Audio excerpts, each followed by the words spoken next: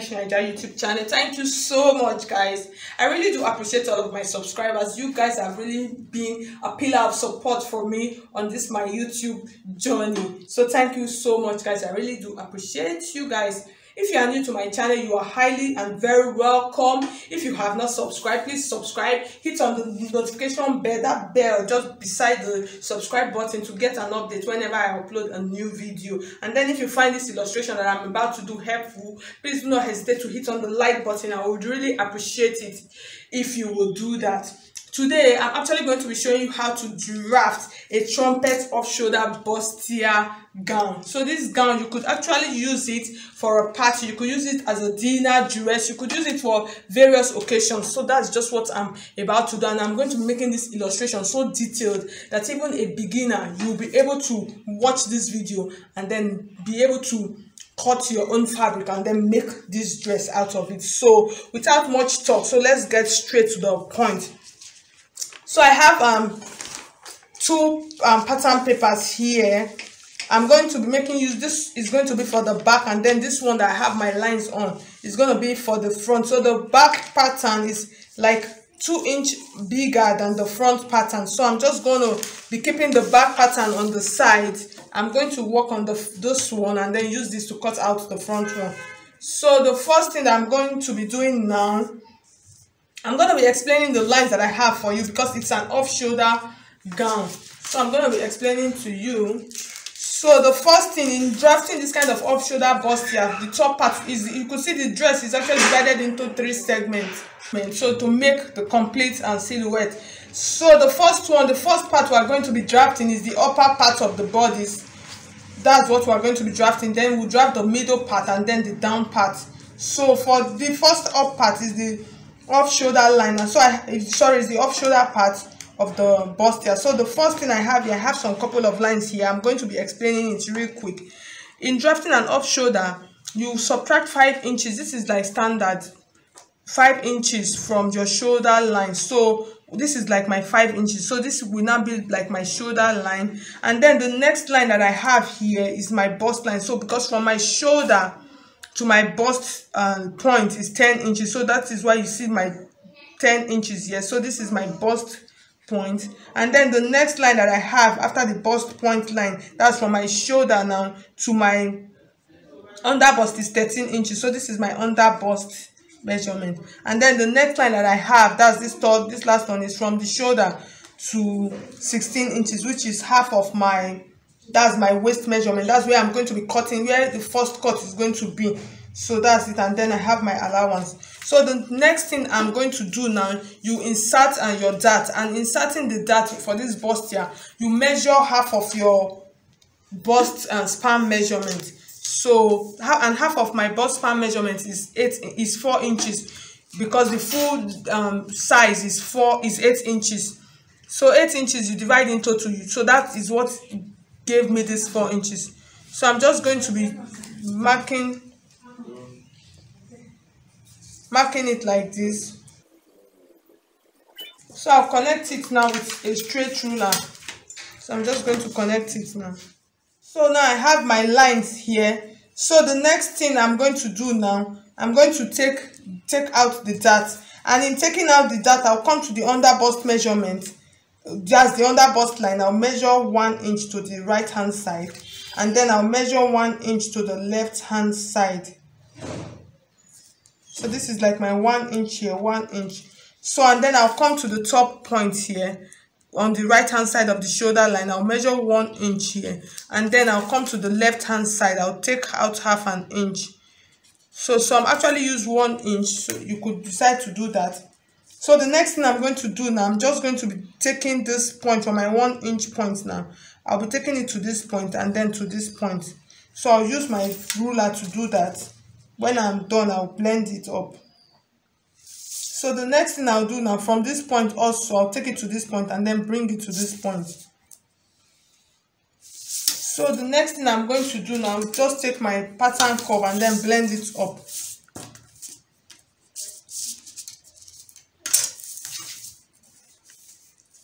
Because I don't want it to be sharp, so that's just the essence. So it's curved now, so it's not sharp. So from this point now, bring it down I'll just maintain the line like this.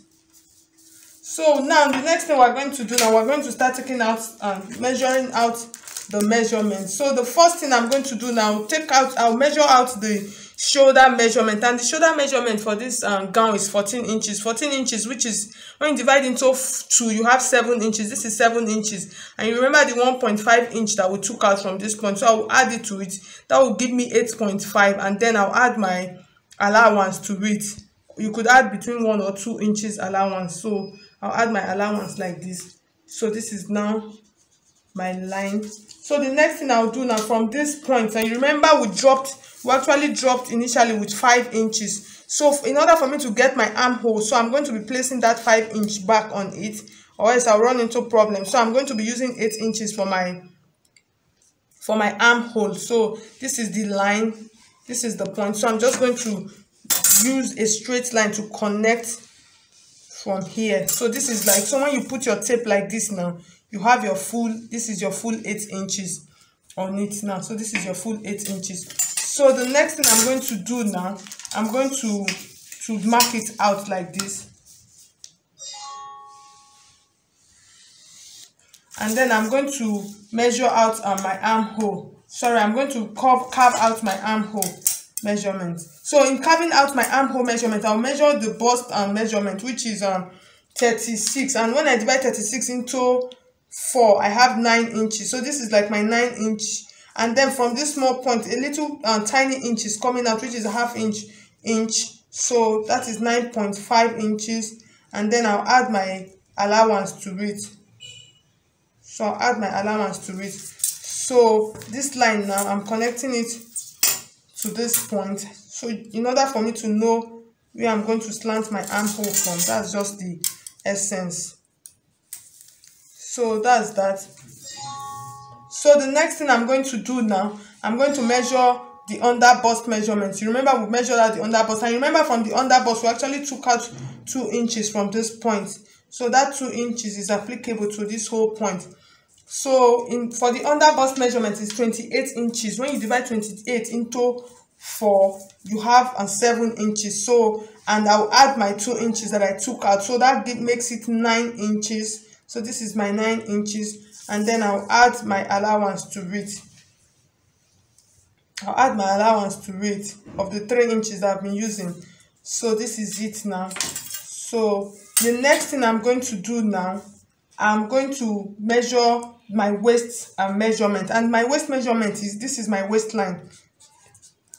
So the waist measurement is 32 inches. So when you divide 32 into 4, you have 8 inches. And remember we took out 2 inches for the dart.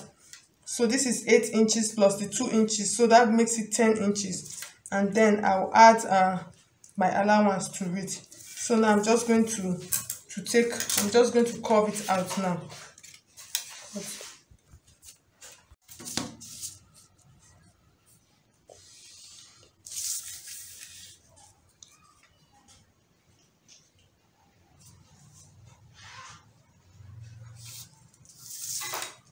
So I'm just going to blend this point so it is not sharp. So this is just like the upper part of our body. So now the next thing I'll do now, I'll cut it out.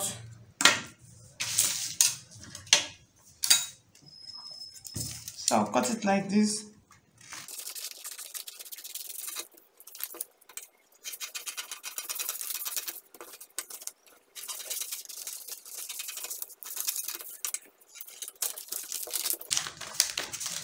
So this is our front pattern. So with this front pattern now, I'm going to be cutting out the back pattern. So the simple thing that I normally do, I normally take it like this. In order for me to get the accurate body measurement, I'll take this to the side. I'll just place it like this at half an inch point. I'll place it on top like this. And then I'll cut out the shape out first. I'm just going to cut out the shape.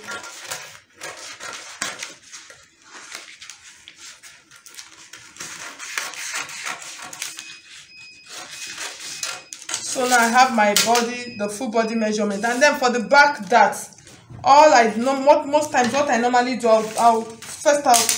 the first thing I'll measure out the zipper allowance measurement. So I'll just use my straight ruler to rule it down.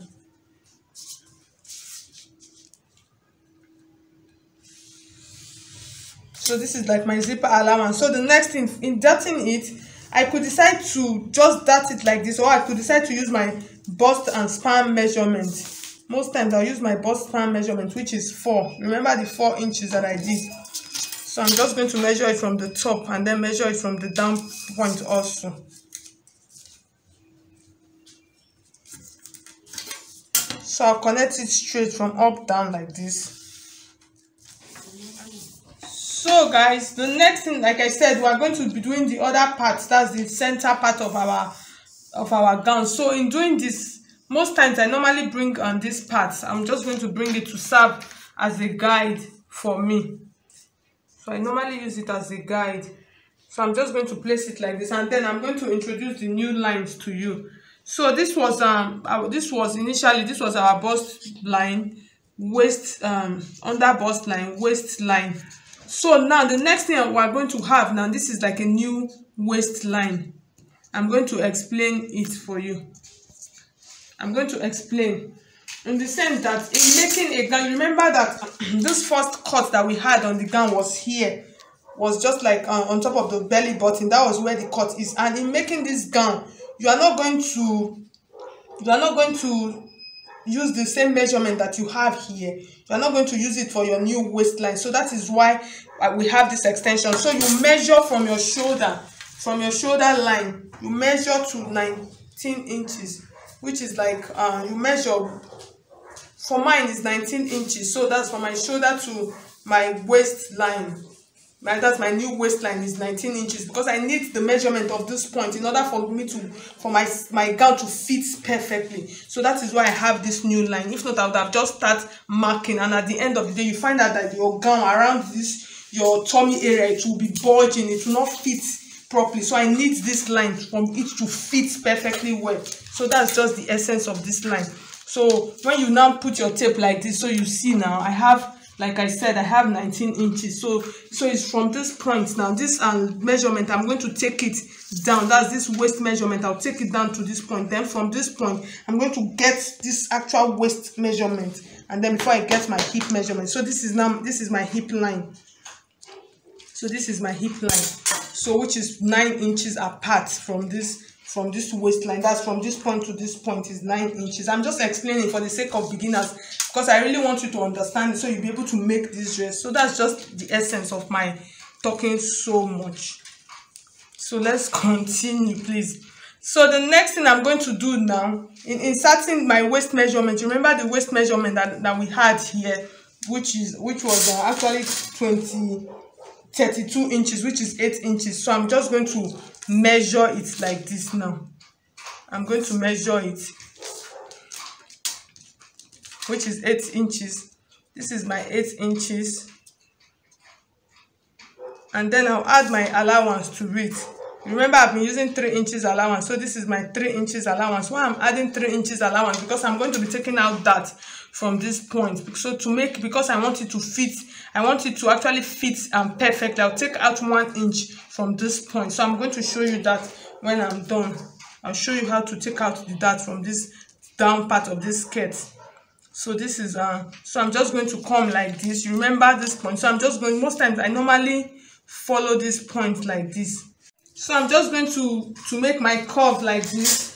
So I'm just going to use this to curve it out. So I want it to be on the same line. So I'll just bring this one here in order for me to get it perfectly. So it will look like it's coming like this. You could see what I mean. So the shape is coming like this from the top. It's coming from the top like this.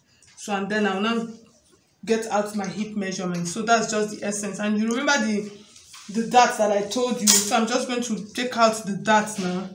So this is my 4-inch point. So I'm just going to come down from this point. I really don't want it to be too long. So I'll come down by 5 inches. So I'll come down from this point. You could do 4, you could do 5. So it depends on what you want, how long you actually want the darts to be. So I'll just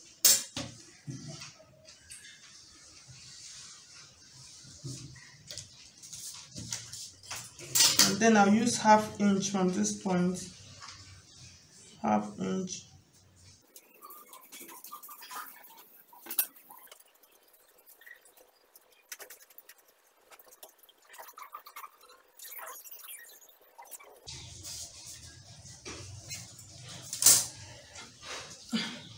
So guys, so I took out 1 inch, that's for my dart. I took out 1 inch from the new waistline, so just to make it fit properly. So when I'm sewing, it fits properly. I came down by 5 inch, so that's that. So the next thing, I'll measure the hip measurement. This is my hip line. So my hip measurement is actually 40 inches. So this is like my 40 inches on this point, and then I'll use my 3 inches that I've been using, but my pattern paper is not enough, so I'm just going to make use of the 2 inches that is left on the edge. So I'm going to connect my curve now for my hip. So the next thing I'm going to measure now, I'm going to measure my knee measurement, because this gown, you know that because of the down part, the flare that is attached to it, you have to measure how wide you want the down part to be. So my knee measurement, I'm going to make use of 30 inches because I don't want the knee to be wide, because it is the closeness of the knee that gives it that fit. So I will use 30 inches. So when you divide 30 into 4, you have 7.5. So this is my 7.5, and then I'll add my allowance, and then I'm just going to slant it with a straight line like this. I'm going to slant it to this point like this for my knee measurement, so you could see what I have. So you could see the shape of my gown. So this is like the only thing that I'm going to do now, I'm going to include the back part, and in including the back panel, all you have to do is you cut out the same exact part, but you add 2 inches allowance to it for your zipper allowance. So I'm just going to use this my ruler to indicate the zipper allowance for the back part. So I'll use a different colored marker, so you know the back panel. So that is for the back panel. So this is for the back panel. So you add it. So when measuring, you know that you add this point to this side. So this is like the full bodies, so that's for the middle part, and then you add 2 inches allowance. So I just use this marker so that I will know that this is the back and the front. So that's the essence. So I'm going to cut it out now, so you can see what I have.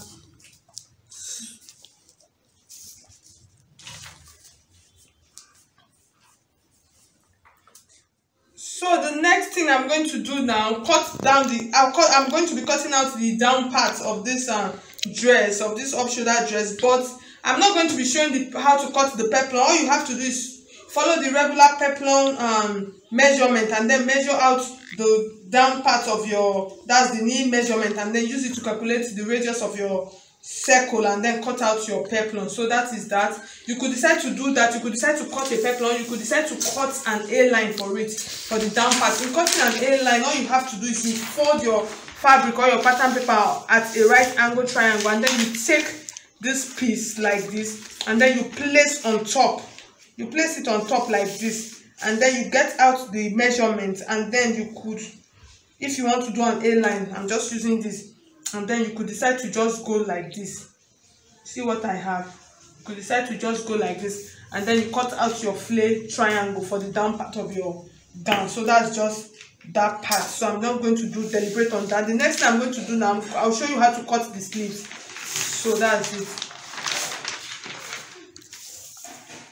Okay guys, so for the sleeve, so I'm just going to keep it on the side. I'm going to come back to it later, but first of all, let me explain the neckline to you. I know I actually have a video of a neckline like this on my channel, but I'm just still going to illustrate it here.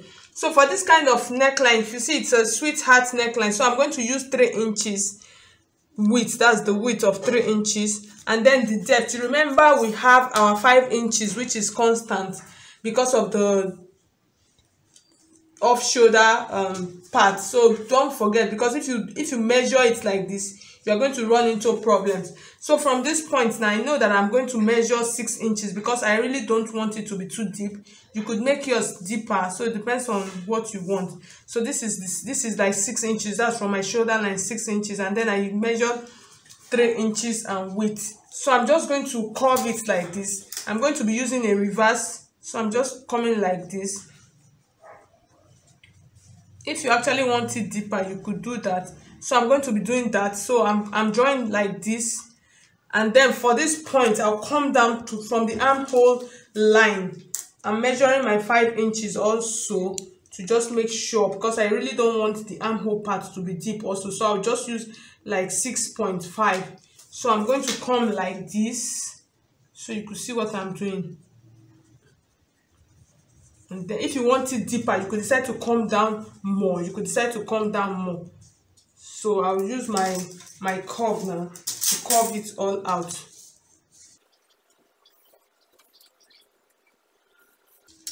So this is the neckline. So I'm just going to cut it out now for you to see.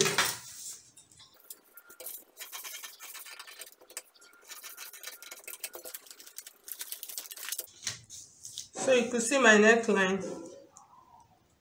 So it looks so perfect. So I'm just going to place out the full dress. But before then, for the sleeve, I'm just going to do a quick explanation for you. So for the sleeve measurement, I'm just going to explain it to you. So you measure from this point of from your armhole like this. That's from the under of your armhole to this point. So that is what will give you the width of what you want. For instance, mine is about 10 inches, and then you fold your fabric into 2, and then if you want it ruffled like the one that is on the picture, it was actually pleated, you could decide to double the measurement. You could decide to use 20 or you use 15 inches since you are going to be pleating it, and then you measure. So this is just like 12 inches. I'm going to be making use of 12 inches. So and then after cutting, this is 12 inches. So what you have to do is you are going to be pleating this 12 inches. Then after cutting and sewing and turning,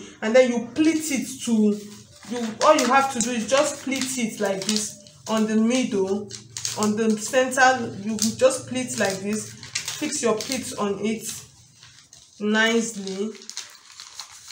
So you fix your pleats on it nicely, and then you get the center line, and then you stitch down like this on the middle just to hold your pleats. And then at the end of the day, you have your sleeve measurement, and then you connect it because of the length, the size. You connect it from this point, like I said, it's on pleats, and then you connect it. You just fix it from this point like this of your armhole to this point. That's from this front armhole like this. You fix it to the back armhole. I'm not explaining that on this video, so I'm just going to leave that out, and then place out the dress properly for you, in order for you to see and understand what I've done.